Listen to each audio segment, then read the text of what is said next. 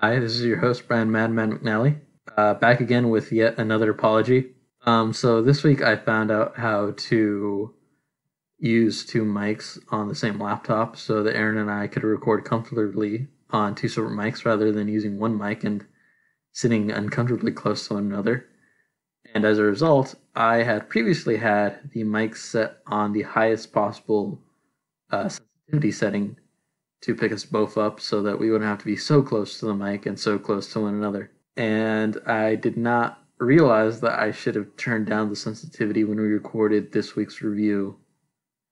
So as a result, there is an echo that plays throughout the episode that unfortunately I was not able to figure out how to remove the echo. Nothing I could find online would help me out, given that we are both recording in the same room in a play setting that is not a professional recording studio. So I do apologize for that. Aaron and I are still figuring out this whole podcasting thing, but I am getting more comfortable with editing in Audacity. And I've also noticed as well that Aaron and I are both getting more comfortable recording, and we're starting to gain traction in our chemistry. So just continue to bear with us here as we learn and grow.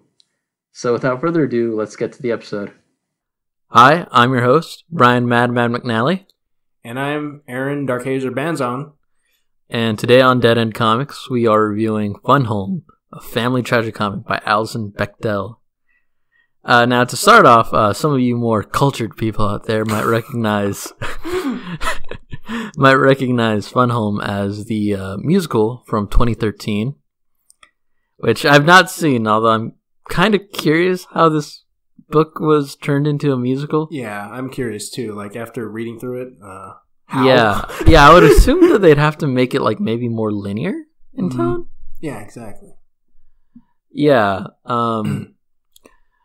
yeah, and then Bechdel, you might know that name if you know what the Bechdel test is, which is, it is derived from one of Alison Bechdel's earlier comics, Central Dykes to Look Out For, which was a running comic strip that played in a few different alternate newspapers.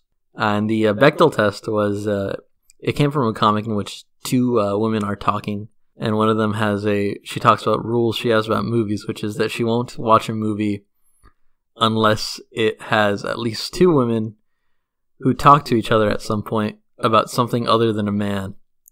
Wow. Yeah, personally, like, I don't really think it works as far as determining the quality of a movie. I think it's bad for that. But in terms of as a tool to show how few women are represented in media, I think it's good for that, especially in films and television. Yeah, I suppose so. But, I really judge movies by story. But that's what I said. It's just, like I said, the way I view it, it's a good way of looking at how few women there are in films. Yeah. But without further ado, let's get into the review. Let's start off with you. What were your thoughts since they're more recent? It was really thick. Like, it's a really thick book, guys. And also, it really went into details. Surprise, actually. And it really shows that even though we think that human life is really simple, but this book really does show the reality. Like, yeah, it may be simple at times, but a lot of times it's also actually way more complex than we realize.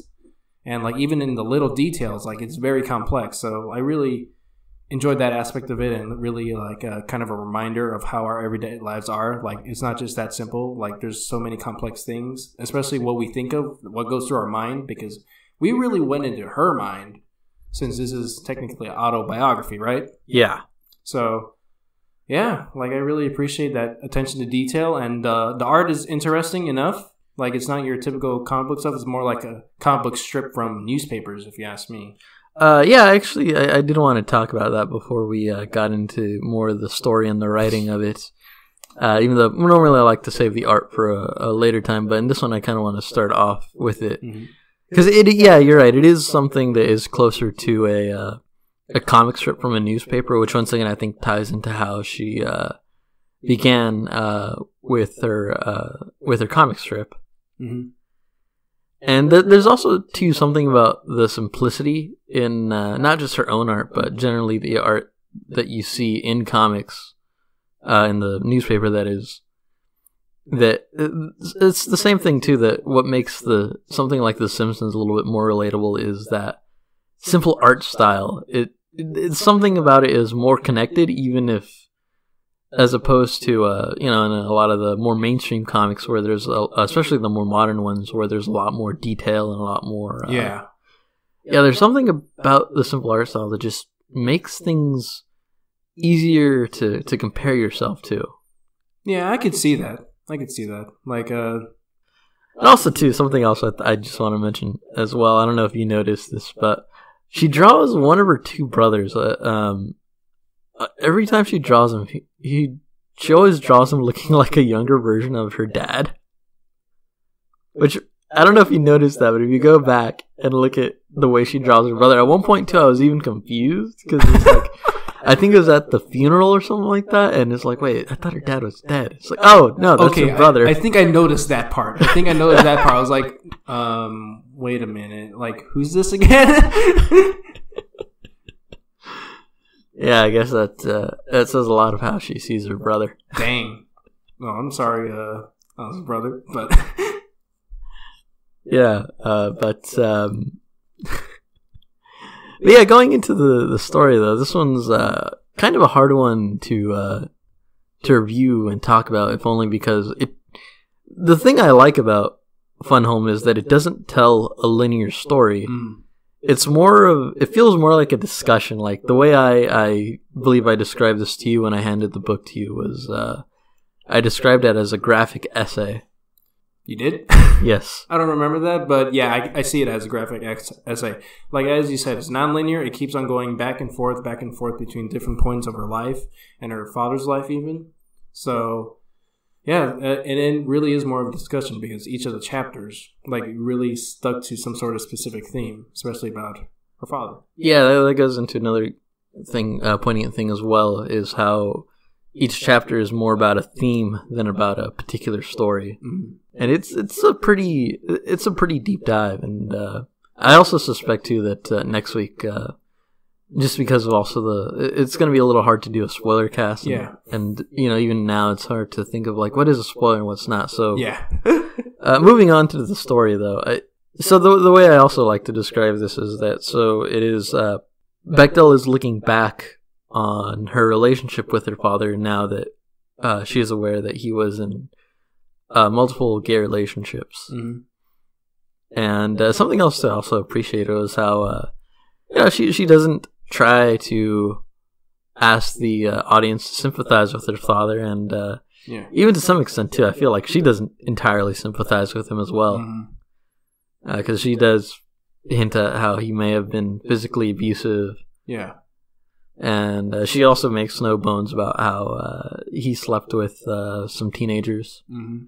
Yeah, it really does show the complexity of even the modern family. Like, like, not every family's perfect, and like I was kind of like when I read that as like pretty much a tragedy, like this graphical essay, I was like, oh man, what am I getting myself into? And then like lo and behold, the first page describing the father, I was like, oh. For the record, by the way, for those of you listening out here, and also to Aaron, this is kind of an outlier in regards to the things that we'll usually be reviewing. Yeah.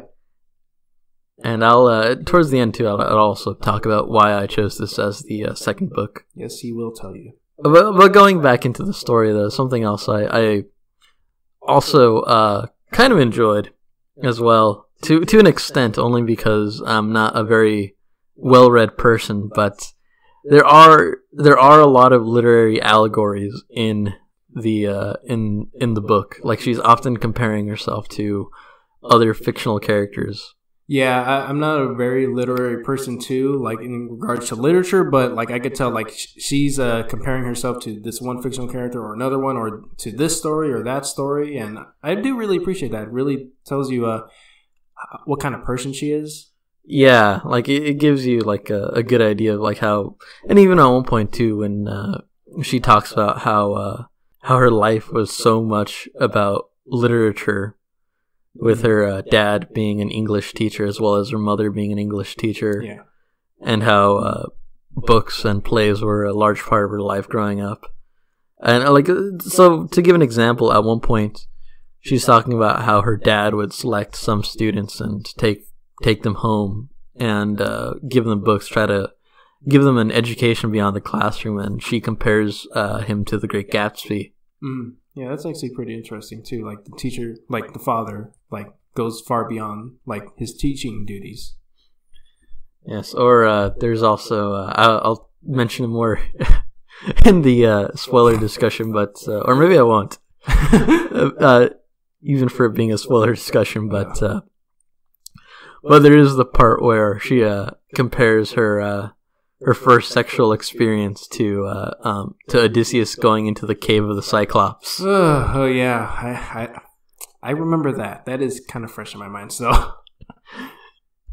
yeah, but there is something too. I mean, about this book that, with it being an autobiography, makes it uniquely relatable. Because even if, obviously, neither you or myself can relate to being a lesbian in the 80s. No, we cannot. We're both dudes too. So yeah. But, there's something about it that you can relate to on a human level, even if you can't relate to it on a personal level. And there are other things that, you can relate to on a personal level as well. One of my favorite moments being when she's talking about a class that she took that only had one other student.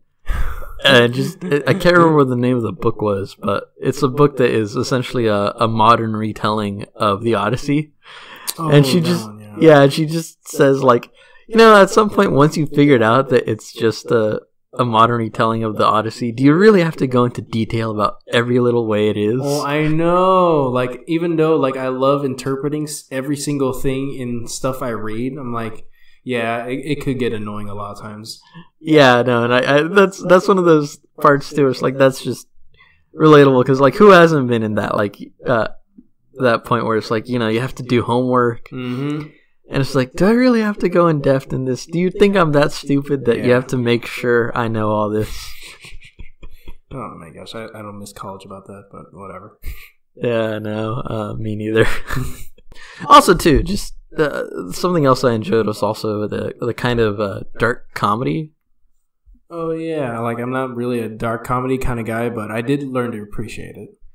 Yeah, no, she just has this kind of way of making fun of her, the stuff that happened in her life, and well, she has an attitude about it where it's like, yeah, it's kind of messed up, but at the same time too, she tries to make it funny to the audience. Yeah, just try to make, like, have fun, have your fun with it, like, even though it doesn't have to all be all dark and gloomy, Yeah, and something else too in regards to the art as well that benefits it towards the comedy is how all the characters seem to have this kind of, like, bored look on their face if they're not reacting to something. Oh, I know. I was like, are they okay or something? Do they look okay? Like, what was she thinking when drawing these? But I'm like, okay, I think it's our style. I mean, if you look at candid photos of people, that's how I think people are most of the time. Yeah, but this is comics we're talking about. But this is a different kind of comic. And I think it's also kind of funny too. Like, I would love to know what her family thinks about the way that they were drawn in the comic, or even, like, portrayed, and like. And if they think, like, hey, that is not true, or something like that, or, like, like, they have their own different perspective on their experiences. Yeah, but yeah, it's also too. It's really personal. Like, yeah, it really is.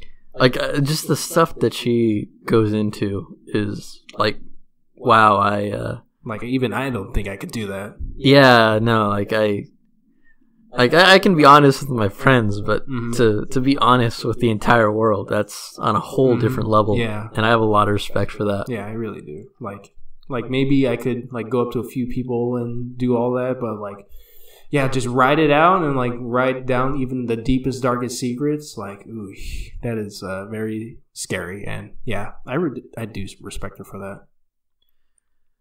Yeah, too, especially just, like, even just being able to admit that, like, just everyone wants to at least make it out like, you know, they have the ideal childhood and stuff like that, and she doesn't try to do that here, obviously. As we said, she's been very honest too, and just like one of the things that I also like too, because my relationship with my dad, is good. It's certainly it's good, but it's like there's things where like we don't really connect on certain things. Yeah, it's like I could even feel that with between her and her dad, like how she always wanted, or he always wanted her to be more feminine, and she even like says right there on the page, she uses the word sissy to describe him at one point. Yeah. So just, you know, also just being honest about how she feels about him. And something I also found out recently too, we might review it at a much later date, is she apparently wrote a companion book to this called Are You My Mother? It focuses on her relationship with her mom. Yeah, I want it to be a while until we do another heavy one. Yeah. Like, is it really that heavy? I wouldn't know. I haven't read it. Oh, okay. Well, I thought you would, but okay. Yeah. So I guess also too, just mention my own quick personal history with this book. I found out about this book. It had there had been a news story going around a few years ago. Something about how this book was assigned as an extra credit reading assignment in an English course at some college, and yeah, and this guy felt offended that he would be asked to read something that portrayed homosexual sex, and something about how he should have looked this up before I started recording this. Yeah, you probably should. But it was I remember though it was very specific to it being a graphic novel, and he was saying like, if it were literature I wouldn't mind, but because it's visual it offends me. But, yeah, I thought it was meh. Like, and also too, the weird thing as well is that like those parts of the book, they're not like sexual in a pornographic way. Yeah. It's very mundane. Yeah, it really is, because you know the art of the whole thing is like, you know, like interesting, but like no, it's not like, you know, like amazingly amazing, you know. Yeah. But yeah, so I wanted to review this book in part because it was one of the two books, the other one being The Watchmen, that inspired me to start the Dead End comics. But also because I wanted to set the tone for what the potential was for what we would be reviewing on the show. Oh, yeah, I just heard about, you know, like we're reviewing books that, you know, have an ending. But, you know, there's more to that, too. Yeah. No, and from here on out, for the most part, it's going to be a lot of fun stuff. Yeah, as well. But also more, you know, I'm generally skewing towards more adult stuff. Surprise, like next week's book. Oh, yeah. Yeah. So join us back next week for our spoiler discussion on Fun Home. We likely just, if you're listening to this in the far future, we likely will not be having any listener mail since we're still starting out here trying to find a way to get an audience. And then also, we will be starting up a new segment that will be done on a monthly basis called Force of the Month. And what it is on the 4th of each month, we will be reviewing a Star Wars comic. And in case you're wondering, yes, it was inspired by the celebrated Star Wars holiday, May the 4th be with you. Yes, it has, but you know, we don't want to use the 4th kind of thing like that, so like Force is better. Yeah, and so our first book that we will be reviewing is the 5-issue miniseries Lando Calrissian. Woo! Wait, no, it's just called Lando. Yeah, just Lando, like young Lando, right? Yeah. No, it's well, I mean, it's slightly younger Lando. Yeah, slightly young. By 2 years. That's still young. So yeah. So we will be reviewing Lando on the 4th of November, and unlike our regular reviews, we won't be doing a follow-up spoiler cast. Rather, we'll be doing both in one episode. So for the 4th of the month reviews, you'll have an entire month to get those books and read them and send in your email. And once again, with some of these early comics like Watchmen, like Lando, we might go back and re-review them in the future if there's a demand for it or a need to do it when we have a larger audience. So we'll see you back next week. All right, bye. Forgot to mention that following the Fun Home spoiler discussion, we will be reviewing Exit Stage Left, the Snagglepuss Chronicles. If you want to follow Dead End Comics, you can follow us on YouTube. And if you're watching this on YouTube, please subscribe and click that notification bell to stay up to date. You can also keep up to date with us on SoundCloud/Dead End Comics. You could also find us on Facebook at facebook.com/Dead End Comic Books. And you can find us at Twitter as @DeadEndCBC. If you want to participate in our spoiler discussions, or just leave us a comment, you can send those to deadendcomicbooksclub@gmail.com.